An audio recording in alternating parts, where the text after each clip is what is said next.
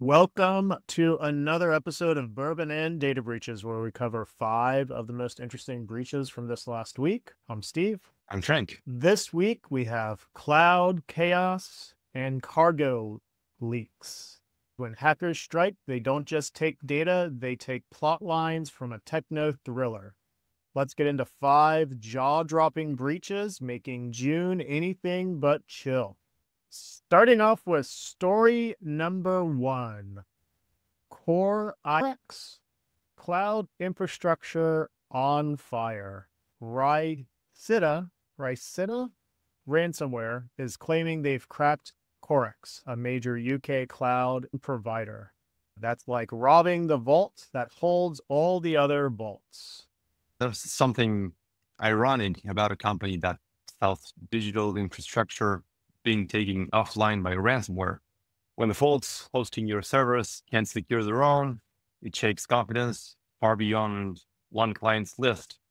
And in an ecosystem built on uptime, this kind of breach doesn't just cause technical damage. It erodes trust in the whole cloud model, especially for smaller providers trying to compete with the big players. Yeah. Imagine waking up to find your cloud host is down and your backups are now in a hacker's LinkedIn slideshow. This is also an incredibly frustrating breach to pronounce. How do you say those words, Frank? Corex and RI SITA. Am I saying those right? Oh, I didn't even know how to say that. Corex and RISITA, maybe? There you go. RISITA. Anyway, RISITA. moving right along to story number 2, more logistics, the secret cargo breach. Handala team, which they are known as a hacktivist group, have claimed to have dumped 425 gigs of data for more logistics, a form by them tied to national security supply chains. This one's got all the spice, shadow contracts, cargo intel, and geopolitics. This seems like a spy thriller. The company long trusted to move sensitive cargo under the radar for security agencies, just got dragged into the spotlight by the Handala team. Their message, as usual, is nothing stays hidden.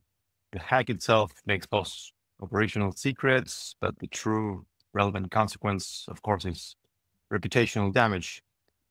When companies working in silence for governments get breached, it's not just about data, it's about revealing networks that were never supposed to be seen. Nothing screams classified like having your logistics spreadsheet leaked by someone with an internet manifesto. All right, who's ready for another tongue twister? Story number 3, engineering exposed. Sarcoma ransomware hit German firm Gibb Grinder. Made off with 52 gigs of engineering and infrastructure data. That's bridges, roads, rail, basically German's version of SimCity leaked. Gibb Grinder does not have a website up. I don't know if the ransomware gang took it offline, but no site to show. Gibb Grinder, you gotta love Germans.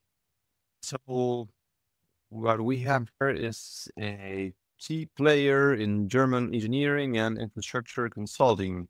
This is the kind of back-end contractor that touches airports, train systems, and civil engineering at scale. A breach like this could have wider consequences, not just documents, dependencies. And when terms like this go down, the effects on public infrastructure can show up long before anyone starts to connect the dots. Yeah, someone just downloaded the blueprints to all of Germany. That's pretty scary. Moving right along to the next story. The Weizman Institute of Science, 4 terabytes of hacktivism.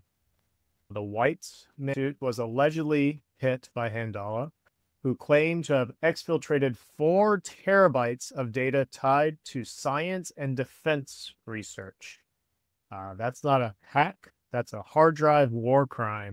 This is the second one from Handala. Large data. Man, their storage costs must be extreme. The Handala team turning it into a political message with over 4 terabytes of allegedly stolen research, internal documents, sensitive systems data, wrapped in a manifesto about surveillance, militarization, and resistance.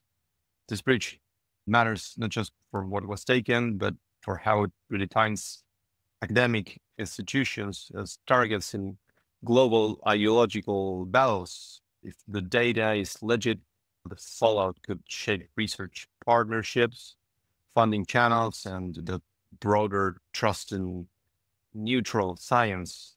When a group calling itself Handala claims to have hacked the Weizman Institute, we're not just talking about a random academic target. They are choosing a high-profile Israeli research institution and framing the breach as an act against what they describe as aggression and scientific complicity. Yeah, this is going to be an ongoing story with that much data of defense research. That's the type of thing where you start hearing stories about what was in the data. So much going on right now.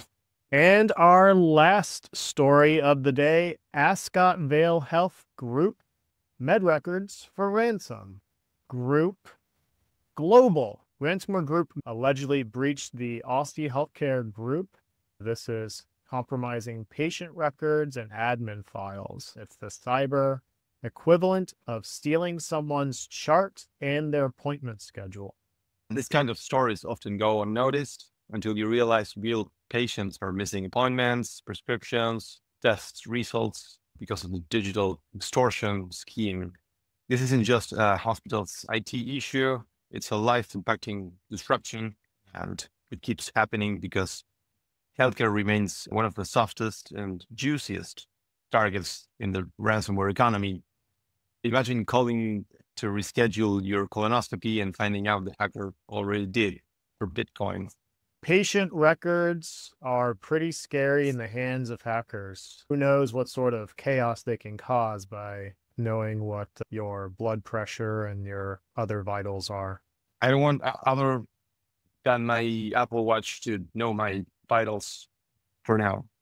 Final thoughts for this week. From cloud hosts to cancer research, and from railways to rogues of political sabotage, June cyber mayhem reminds us that everything's online and nothing's sacred.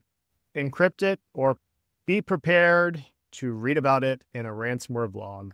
Until next time.